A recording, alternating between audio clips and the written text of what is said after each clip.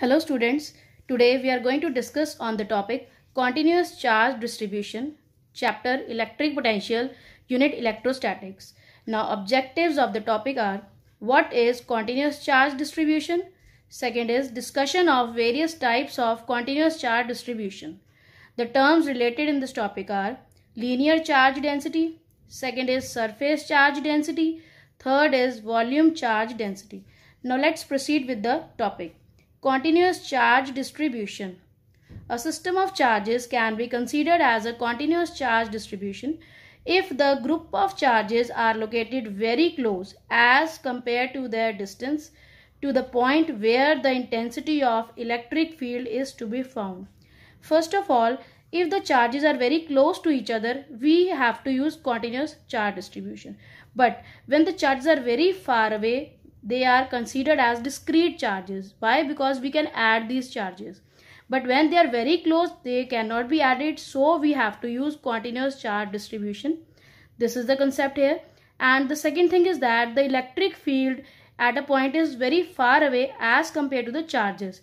So when this condition is also there, then also we use the topic of continuous charge distribution. Types of continuous charge distribution: linear charge density, surface charge density, and volume charge density. First one is linear charge density. Suppose there are number of charges and let us consider a single charge Q which is distributed uniformly along a length L. If we consider a length L, then we use linear charge density. Then the linear charge density, which is denoted by lambda, is lambda equal to Q over L, means charge per unit length. How much is the charge in unit length? That is under linear charge density. From here the unit will become coulomb per meter. Example for this is charge distributed on a very thin rod is an example. Here whatever I have explained, if we consider a length L and a small element dl and charges are located over here, let dq be a very small charge and E is the electric field intensity. We have to find E considering the small charge dq at this point. Then we will use linear charge density.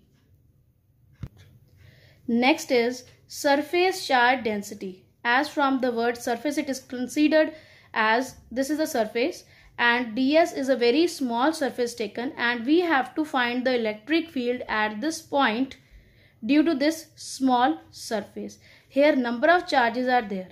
Now suppose a charge Q be distributed over a surface of area A. This is an area and the surface is this one and charges are located over here. Surface charge density, which is denoted by sigma, is charge per unit area, Q over A. SI unit will become Q coulomb area meter square, coulomb per meter square. This is surface charge density. Now let us consider volume charge density. Suppose a charge Q is distributed throughout a volume V, means three-dimensional figure, maybe a cube or a cuboid. Then the volume charge density will be given by rho, and rho is equal to Q over V. Q is the charge and V is the volume. And the SI unit will be coulomb per meter cube. So this is your surface charge density and volume charge density. I hope you have understood the topic. Thank you students.